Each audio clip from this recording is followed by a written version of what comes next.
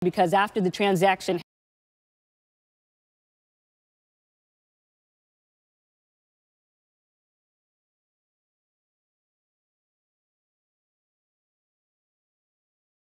you want that's not on good. offense. Quick prediction that he plays Sunday. Prediction. I think he plays. I think he plays. Yeah, I think that's safe to say. All right, guys, still to come after starting the season 3-0. And then it breaks. we're in trouble. Yeah. Right? Exactly. So it's tough when you're playing a guy like that is so accurate. But we'll see how he can be with that injury and to see if he's progressing in the right direction. Yeah, you got to prevent.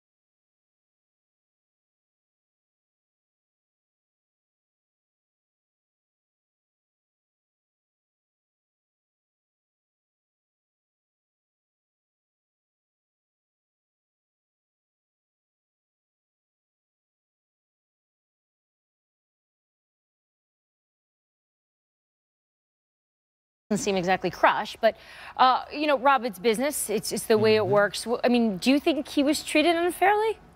Well, I mean, it's the NFL. At one point in time, and then transitioning to say something else. Things also have the guys that you want on your 53-man roster, and there's valuations. They put a value on certain guys. Antonio Brown ending up being cut. So from that standpoint is where it's tough. You got to separate business and personal, but at the same time, there should be a level of respect there where people know that they can count on something.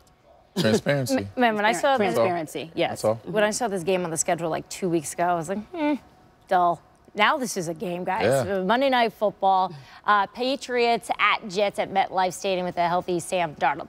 Dale does want to come out there and say, yep, guys, that's what Miami's doing. It's exactly why they're going and making the decisions that they are, because they want to lose. But, you know, just watching Brian Flores up there, and you know him very well. What do you think this is? No, not at all. Yeah. They're thinking we need to win, because you don't want